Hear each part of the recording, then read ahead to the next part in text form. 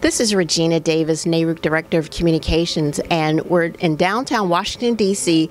at the NARUC Winter Policy Summit. And joining us this afternoon is Mishal Thadani. I'm sorry if I botched your name. No, you did just fine. And you're with Urbint, one of our top sponsors. Thank you so much for sponsoring our conference this year. So tell us a little bit about Urbint. Yeah, no, and thank you for the invitation. I really appreciate the chance to be here. At Urbint, we build AI technology solutions to help utilities be empowered to improve safety and resilience to help enhance those two aspects of the communities that they serve. So how long has Urbint been around?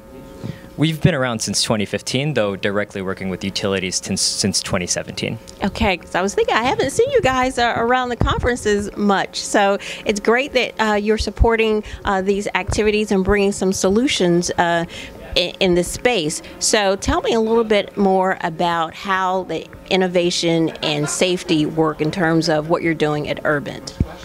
Yeah, well, I think what you're seeing around the utility industry is a couple of key factors that are changing the way that both gas and electric utilities are operating their systems. One is that you see an increase in urbanization. Currently, 80% of people are now living in dense urban areas. Another aspect is that you have drastically changing weather patterns. And these stresses really do have an impact on the risk profile of a utility system. Mm-hmm. So what we're doing is, by bringing innovation to the table, is we are helping model all of these different characteristics. So take weather, topology, soil types, and every interaction that these external factors have with a pipeline or an electric system, there is a potential for risk to be created. And so we try to assess these risks and then bring it to the utilities to help optimize their operational programs and respond directly to those risks to prevent any sort of disastrous scenarios from occurring. So let's break down what you just said about 80% of folks going into these densely populated urban areas. Now, it may seem fairly intuitive that this can cause stress, but can you give us some more examples of why this is of concern to urban planners and folks involved in the utility space? Sure, absolutely. So, what you're seeing especially with the growth of the economy and more people moving to cities, there's a whole lot of construction activity that's happening with cities. And of course, it's not only electric lines and gas pipes and telecom facilities that exist beneath the ground when all these construction activities are happening. Mm-hmm. There are all sorts of facilities underground. So what we are doing is helping model all those construction activities that are happening to make sure to prevent damages and instances of risk from occurring on those infrastructure. Okay, so how does AI technology, artificial intelligence, that's a very hot topic, so Sure. Tell us a little bit more about how that plays a role in the technology and the innovation. Yeah, so it really comes down to the fact that we are ingesting a large amount of data. And the fact that AI is really good at parsing out the relationships between several correlating factors that might lead to an incident happening on a grid or pipeline system.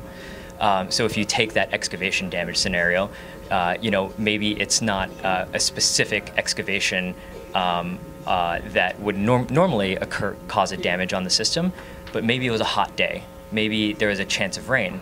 Maybe that the land on the excavation area was sloped. All of these different factors are different predictors in determining how risky an excavation is. And so we help translate those data points into an actual risk profile that the utility can then respond to. Wow, that's really great. So tell us, while you're here, what are you learning, seeing, and hearing when you interact with our attendees?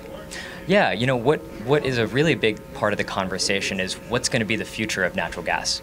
And while, the conversations around decarbonization are really thoughtful and interesting to debate around, we know that the one thing that's foundational to the gas industry is safety. So when we have discussions around the natural gas system, we know that we need to make sure that no matter what happens over the next 50 years, we need to be innovating and developing solutions that help increase the safety of the gas system. And so I've been hearing a lot of receptiveness to that type of conversation. Well, that's good because, as you know, regulators are concerned with three key aspects, and that's reliability, cost, and safe delivery of services. So that safety element is very key to us, to our members at NARUC. And frankly, so is the affordability piece, right? Because as risks grow on the system, right. the traditional response from a utility is let's spend more on the operational programs.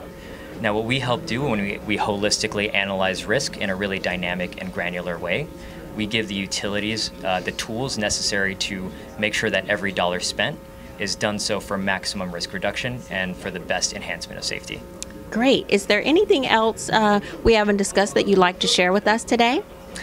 Well, yeah, sure. I mean, we think that technology and innovation across the board is really important for commissioners and regulators and really the entire community here at NARUC to always be paying attention to.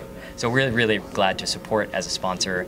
And of course, we always are interested in having conversations around how innovation can best serve the goals of safety, reliability, and affordability. Well, thank you so much. We're learning a lot, so we're so glad that you could be a part of this year's Policy Summit. Thanks so much. Appreciate it, Regina.